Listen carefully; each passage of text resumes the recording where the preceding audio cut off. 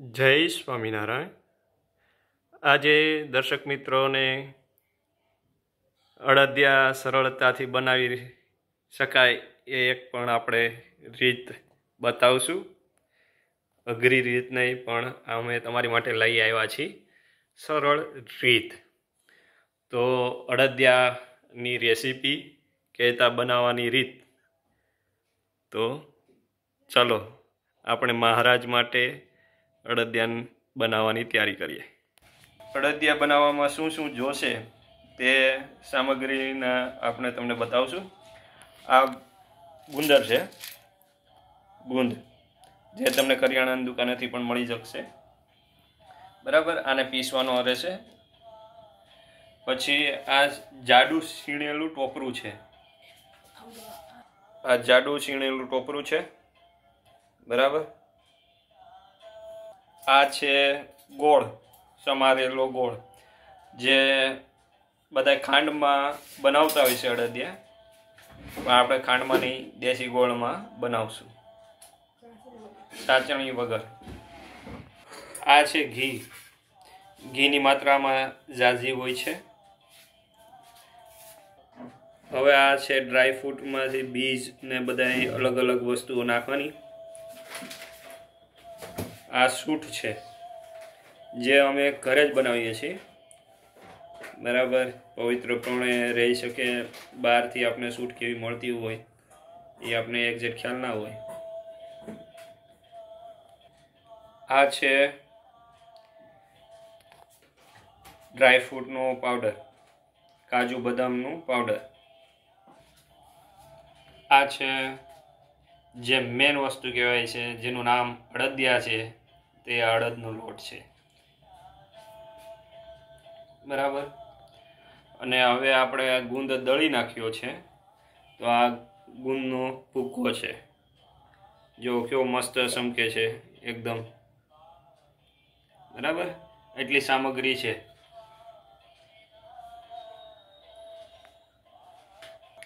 હવે આપણે કરશું ગેસ સ્ટાર્ટ,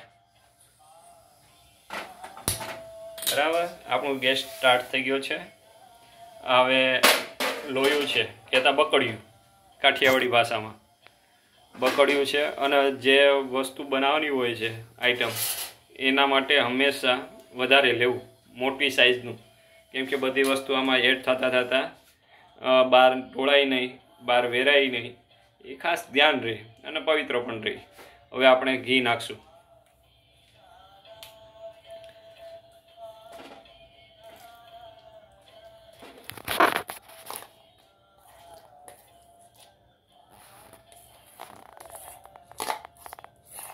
જો ગેસ હંમેશા સ્ટીલના વાસણ વાપરવાનો આગ્રહ રાખો।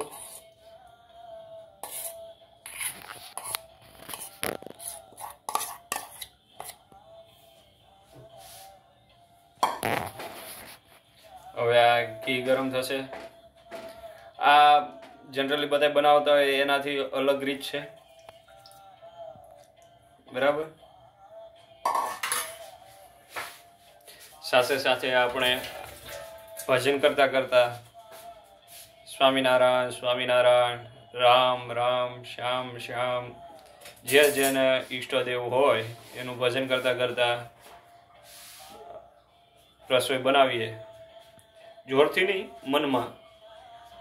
હા, આપણે બોલી ના શકીએ તો બેકગ્રાઉન્ડમાં, ફોનમાં કે આરે ચીનું રાખી શકાય, જો તમે સાંભળી શકો છો, કેમ કે અમુક વસ્તુ પવિત્રપણે બનાવવાથી એ પણ જરૂરી હોય છે।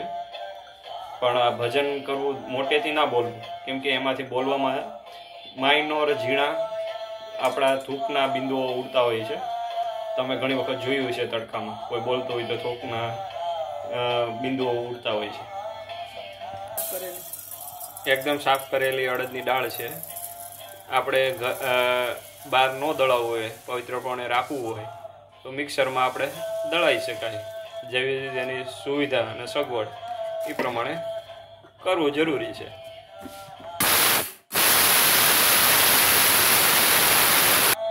હવે થઈ ગયો છે, લોટ દળાઈ ગયો છે। અમારે એક્સ્ટ્રા લોટ જોતો હતો તો તો જો આ લોટ દળાઈ ગયો બરાબર ઇઝીલી. હવે આમાં ડાયરેક્ટ ઘીમાં નાખશું.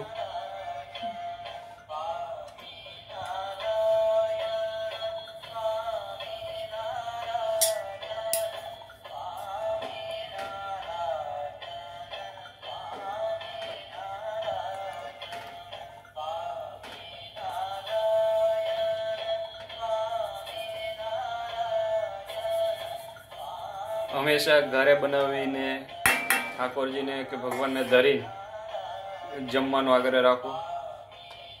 દીકરાઓ દીકરીઓને પણ ઘરે બનાવીને જમાડવું. કેમ કે બહારનું ફૂડ તમને ખ્યાલ છે ન્યૂઝપેપરમાં આવતું હોય છે, ટીવીમાં પણ આવતું હોય છે, ને અત્યારે સોશિયલ મીડિયા પણ આવતું હોય છે. મોટી મોટી કંપનીઓ હોય એમાં ઘણી બધી વસ્તુઓ નીકળતી હોય છે. વંદા છે કે આ સમયે હું તમને બધું એ ડિટેલમાં નહીં કહી શકું. માટે જો હવે આપણે આ લોટને શેકવાનો છે એટલે આ રીતે હલાવતું રહેવાનું રહેશે. માઇનોર સ્લો ગેસ રાખવાનો છે, ફૂલ ગેસમાં નહીં. આવો ફાસ્ટ ગેસ નહીં રાખવાનો, સ્લો, એકદમ સ્લો. હા બસ આવા બર્નર ઉપરથી તમને ખ્યાલ આવી જશે. બેનો રસોઈ બનાવતા હોય એને ખ્યાલ જ હોય સ્લો કેને કહેવાય. ભાઈઓનો બનાવતા હોય તો એને ઓછી ખબર હોય, ક્યારેક ધીમો કરવાની જગ્યાએ ફાસ્ટ પણ થઈ જતો હોય.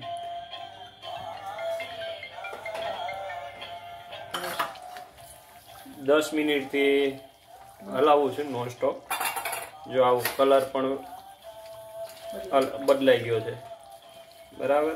એટલે આવું રીતે નોન સ્ટિક આવી રીતે હલાવવાનું રહેશે અડધો કલાક જેવું. પછી સ્મેલ આવશે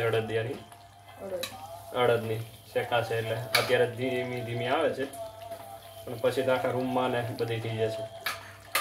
ગેસ પણ ધીમો જ રાખવાનો. આમ કન્ટિન્યુ હલાવતું રહેવાનું. એટલે આ જો હવે ફીણ થઈ ગયા છે. હવે તમે લાલ ન થઈ જાય, અત્યારે સ્મેલ પણ આવે છે. જો આવું થઈ ગયું છે બરાબર. હજી થોડુંક બાકી છે, હજી ચાલુ રાખશું આપણે ગેસ ઉપર બરાબર. સ્મેલ આવે, ઘણા નાક બંધ હોય તો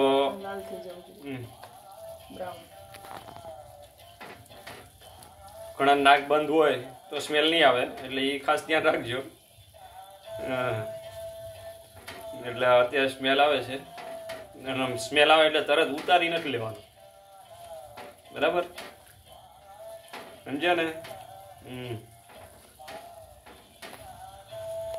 હા તો ભાઈ શિયાળો છે, શરદી થઈ ગઈ હોય અને પછી સ્મેલ આવે નહીં, અને પછી કે કીધું તું કે સ્મેલ આવે ત્યારે ઉતારવાનું, પછી ઓલું લાલ ઘૂમ થઈ જાય, એવું નહીં કરવાનું. એટલે બ્રાઉન થઈ ગયું છે જો અત્યારે થોડુંક આપને રાતાસ ઉપર આવવા મળ્યું છે બરાબર. આમને ત્યાં સુધી શેકવાનો છે. પછી આમાં બધી વસ્તુઓ શેકાઈ જાય લોટ ઘીમાં.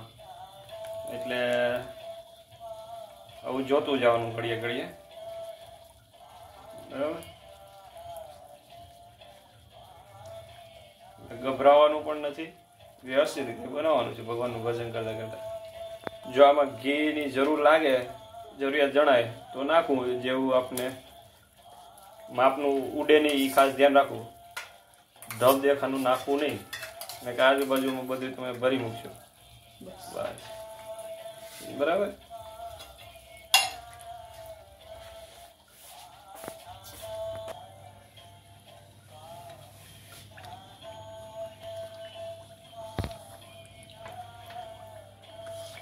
આવું ઢીલું એટલા માટે રાખવાનું છે કેમ કે હજી ગુંદ નાખશું એટલે ગુંદ બધું પી જાય છે મતલબ એટલે ફૂલ છે ગુંદ, એટલે આની જગ્યા ઘીની જગ્યાએ દેખાશે નહીં.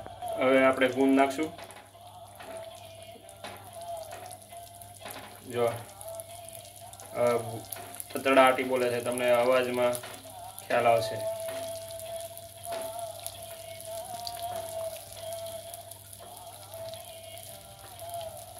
ધીમે ધીમે ગુંદ નાખવાનો.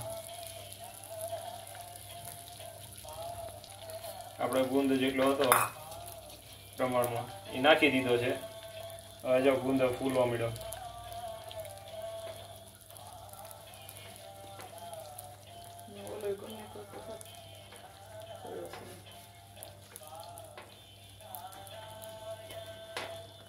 જો આપણે હવે ગુંદ નાખ્યો, પછી હવે આ ડ્રાય ફ્રૂટનો ભૂકો, જે બદામ કાજુ પીસેલું હતું એ નાખી છીએ.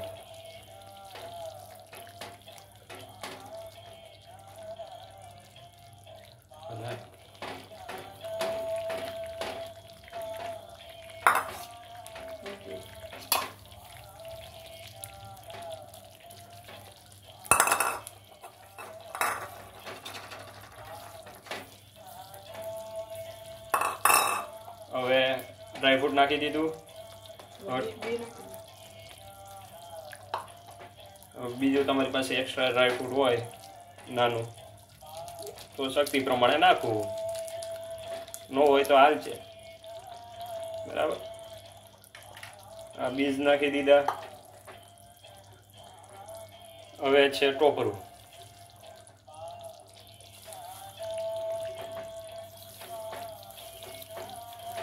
હલાવવાનું કન્ટિન્યુ ચાલુ રાખવાનું છે. આ ટોપરું આવી ગયું. હવે સૂટ પાવડર. આ સૂટ પાવડર બધી જગ્યાએ.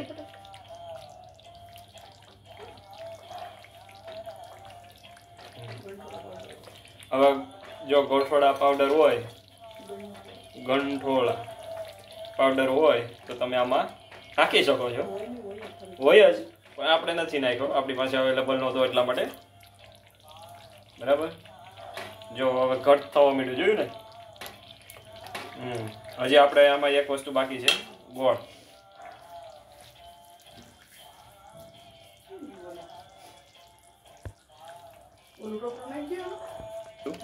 ગેસ બંધ કરી દેવાનો હોય, પણ આપણે સેજ ગાંગડી ગોળ છે એટલે ગેસ ચાલુ રાખ્યો છે, કેમ કે થોડોક ઓગળે ને ગોળ, એટલા માટે ધીમે ધીમે નાખતો રહેવાનું.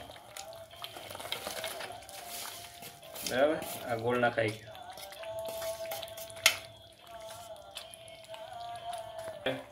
હલાવવાનું. જો આ મોટું બકડિયું હતું ભરાઈ ગયું ને,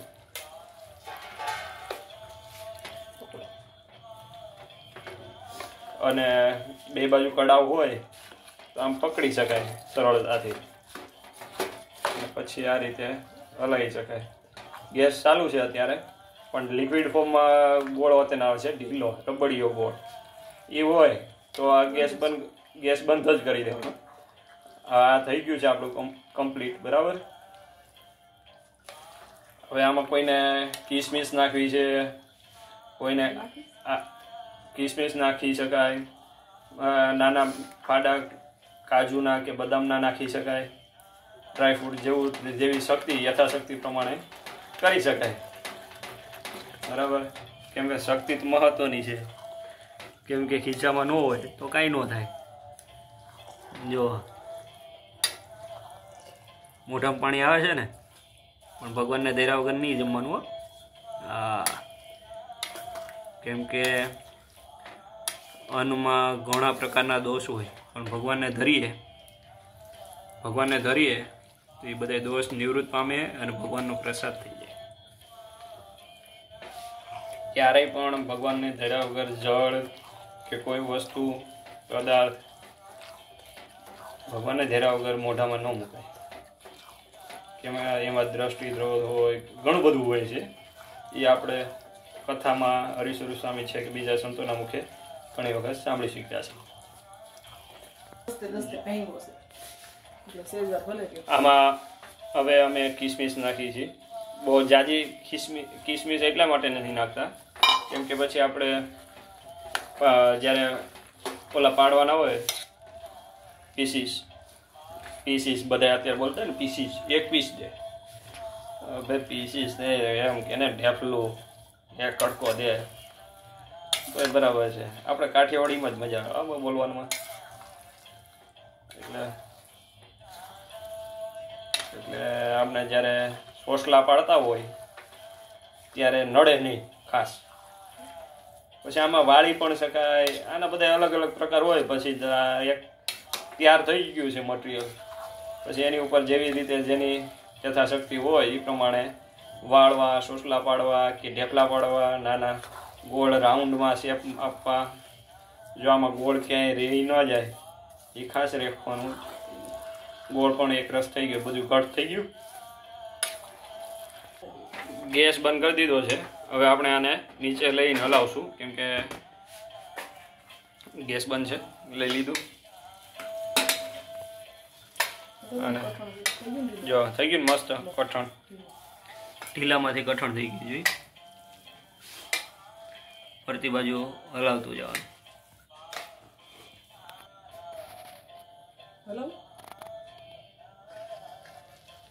જો થઈ ગયું ને કડક. હવે આપણે ડીશમાં લેશું ઢાળવો. બરાબર. બસ હવે બીજી ડીશમાં લઈશું. આ રીતે વ્યવસ્થિત થોડાય નહીં, ધ્યાન રાખવાનું.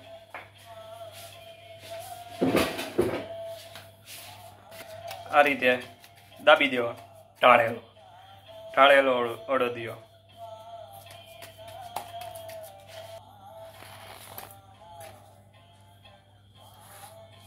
આ રીતે કોરે પૂછવું હોય તો દાબી દેવો.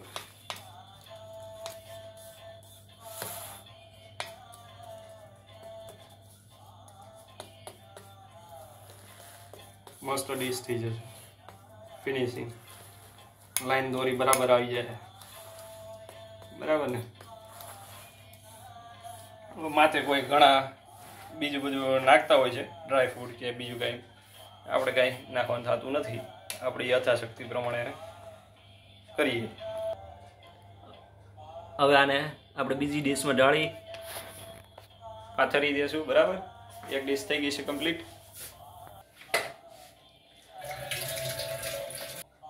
આ થઈ ગયા છે. હવે આમાં આપણે પીસીસ કરશું. બરાબર. હવે આ બહુ આમાં સમય લાગતો નથી બનાવવામાં. ખાસ તો શેકવામાં 20 થી 25 મિનિટથી મેક્સ અડધી કલાક છે. હવે આપણે પીસીસ પાડશું. સોસલા પાડશું. સોસલા કે તો ટેપલા પાડશું. ટેપલા. બરાબર. તમને પણ આવા આવડતા જ હશે એવું અમે માની લઈએ છીએ. કેમ કે દીકરીઓને શીખવાડવું જરૂરી છે. કેમ કે કોરોના કાળ આવ્યો તો બધો સમય એક સરખો હોતો નથી. જે ભણેલા ગણેલા હોય સારી વસ્તુ છે, પણ દીકરીઓને એટલે બહેનોને રસોઈ બનાવતા તો આવડવું જરૂરી છે. બીજું આવડે કે ના આવડે, તો એને સારું ખાવા મળે બધાને, પતિદેવને ખાસ તો. કેમ કે સાસરે જાય ત્યાં રસોઈવાળા હોઈ શકે, પણ જ્યારે એવી પરિસ્થિતિ આવે ત્યારે રસોઈ કોણ બનાવી આપે? બરાબર. એટલે સર્વ કરતા ભગવાન ઈષ્ટદેવ હોય, પણ આપણે પણ સાથે સાથે મહેનત તો કરવી પડશે, થોડુંક શીખવું પડશે. બરાબર. હરી રાખે તેને કોણ સાખે. જો આમ જોયું ને, આમ લાઈન એકદમ પરફેક્ટ. આપણે લાઈન નો આવડે કઈ નહીં, પણ બનાવતા આવડવું જરૂરી છે, તો પેટ ભરાય. જો દ્રાક્ષ નાખી એટલે જો આવું થયું. બરાબર.